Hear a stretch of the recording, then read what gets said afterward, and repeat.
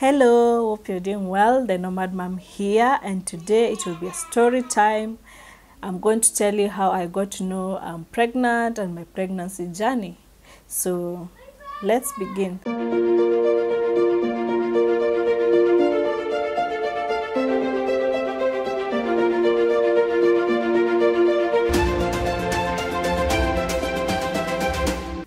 So when I got to know that I was pregnant, I was in the middle of a major project.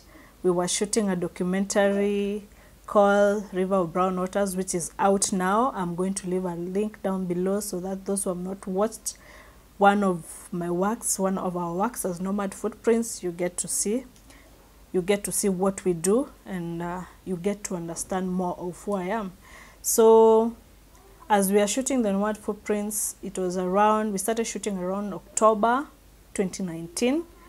So October and November, that's when we are shooting the first phase of the documentary. On 16th, I went to the gym, but I did not manage to do what I was supposed to do at the gym, because when I was trying to exercise, I was feeling like I am not breathing, like I'm suffocating, I'm too tired. So the gym instructor told me, no, you get down to sit. I sat down, then I came home, and before now going to the gym, I had bought a pregnancy testing kit. Remember, I had not known whether I'm pregnant. I was just like, let me test to see whether I'm pregnant or anything, because earlier on I did not have my contraceptive due to I had acne. So my acne broke out at around June, July, and August.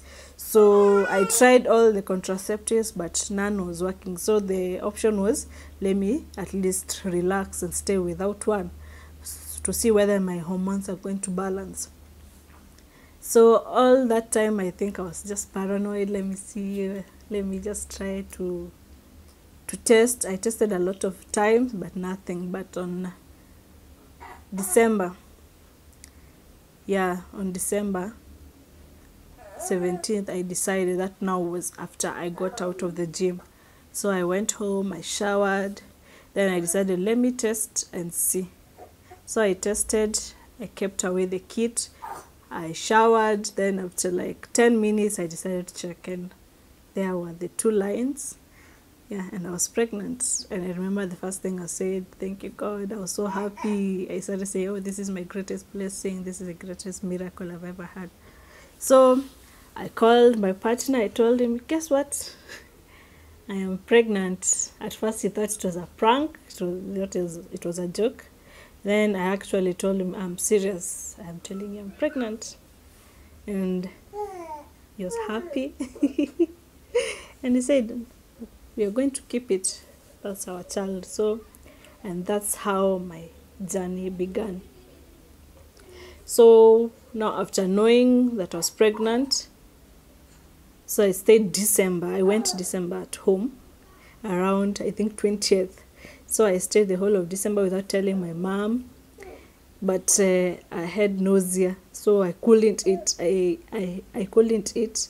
There are some things I couldn't drink. I hated the smell of meat, onions. So I kept like taking cold juice, cold milk, and fruits mostly. So I used to tell my mom, when you go to town, remember to bring me fruits and milk.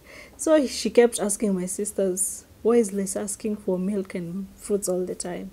So my sister said, we don't know, maybe she's trying to diet or something. So in January, I came back to my place now in Nanyuki. So I stayed in January. So February, that's when I was going to Italy at around, I think, 21st of February. That's when I was going to Italy. So I decided to go home first on the first week of February before now traveling. I went to tell now my parents, now I'm pregnant, because now I'm traveling to a new continent, a new country, and I am pregnant. So I don't know how the pregnancy is going to survive in the new environment, climate, and everything. So I wanted to tell them so that if anything happens, if I get sick or anything, they'll understand why. So I went home. Before going home, I went to my sister Vivian. So I went to her place.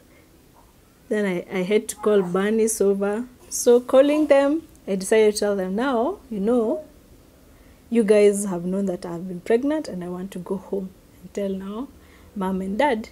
So I want you to be my support system and I will pay your fare. Let's go home. So they took me. So we went home.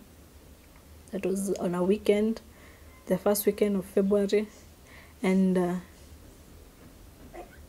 on Saturday, we just relaxed. Sunday, my mom was going to church, so I was like, should I tell her, should I not? Should I tell her, should I not? So my sisters kept saying, you either tell her or we will leave you here as you're going back to school. So, and again, you're a big girl, so I don't know why you're fearing or why you're scared. So I went ahead and told my mom.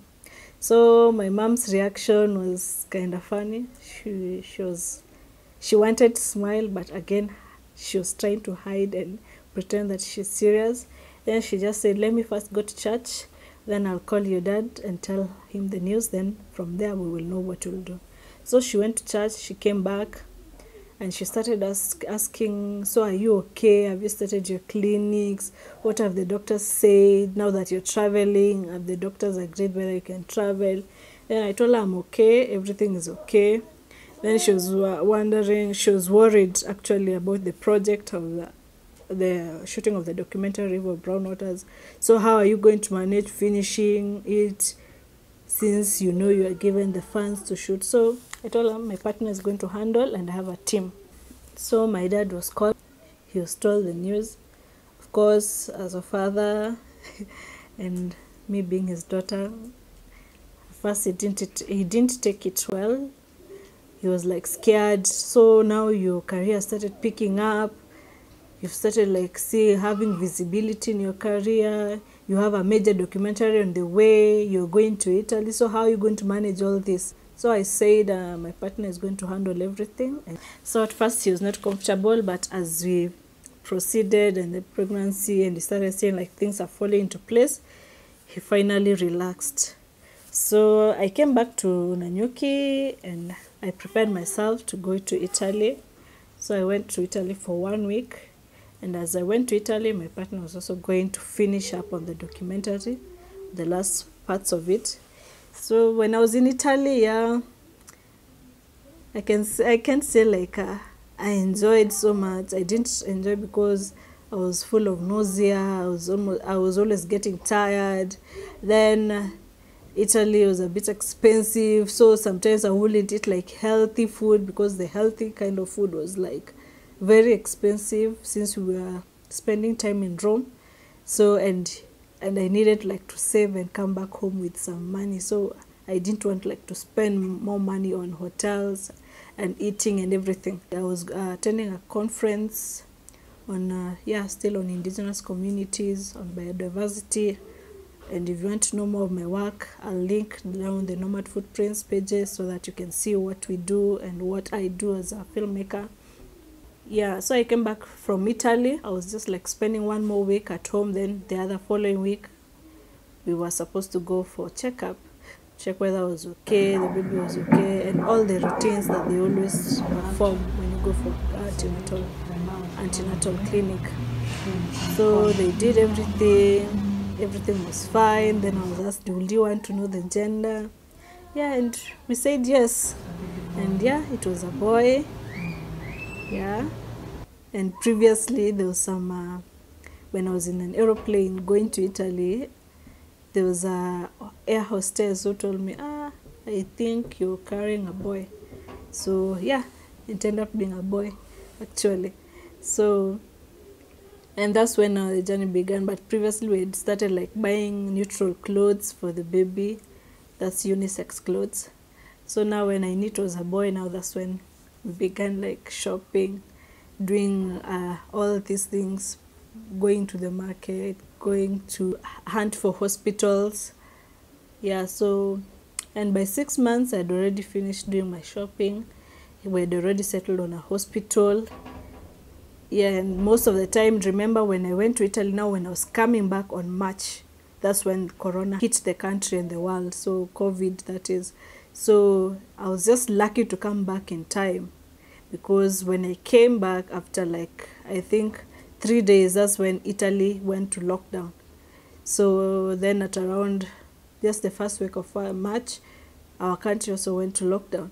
So mostly I was indoors. I couldn't go anywhere. So all my pregnancy, let me just say I was indoors. The only time I got to go out was when I was going to, let's say, to look for baby's clothes, going to the clinics. Maybe at times my partner will go with me to the supermarket just for exercising, or going outside our estate for walks. Yeah, for me to exercise. Those are the only times I will get to go out. The rest of the times I was just indoors, and indoors with him, helping him as well to translate on the videos that we were doing. Yeah, basically I can say I was partly working when I was still pregnant until maybe now when the 9th month, that was August, hit. Yeah, I was working not majorly on the heavy works, maybe replying to emails, calls, because remember, I got pregnant during a major project and I was given funds, so I had to communicate to the people who had given me the funds of shooting the documentary to see the stages of where the documentary had reached, and the premiering of August was actually when the documentary was supposed to premiere. And when August reached, everything was fine. We had moved from where we used to live. We had now moved into a bigger house just next. So my sisters were with me. They were with me, helping me around. So on the same August, Frank had gone to, that's my partner, had gone to shoot. So I was left with my sisters. So I think it was around, when was it? 14th. I had started like having cramps. So I thought my stomach was aching due to maybe the beans I had eaten earlier. So I ignored it. That was on 14th at night. I had ignored it. So I slept. It was not as severe. It was just like those less painful period cramps when you're about to begin your menses. On 15th, that is, I still had the same cramps. So I decided like to tell my mother, Mom, I have these cramps. They had begun last night on 14th when I've just eaten beans. So I thought my stomach was aching, but now I feel like it's still there. It's coming, it's going. It's not painful. We just feel like, actually I was feeling like it was the normal menses cramps. So my mom told me, Aya, you've just begun your laboring journey. So go to hospital and get checked. So I kept insisting. That was 15th on Saturday. So Frank was coming back on them. So I kept telling my mom, no, I'm waiting for Frank so that he comes and takes me. So my mom told me, you don't know, you've slept with the same cramps, so you don't know how many centimeters you've dilated as from now. So now you really need to go to hospital. But thank God I had already packed everything a week earlier. I had already packed my bag and my baby's bag. So everything was set. So I just called a taxi. My sisters decided to take me to hospital. It was like a 5-minute drive to hospital. So I went. I had left my bags at home because I was just going, maybe let me just go get checked. Maybe it's not as serious because Carl is due in one more week to come. So when I went to hospital, I got checked and I was told, you've dilated 3 centimeters. So we are admitting you now. So, and that's how I got admitted on 15th afternoon.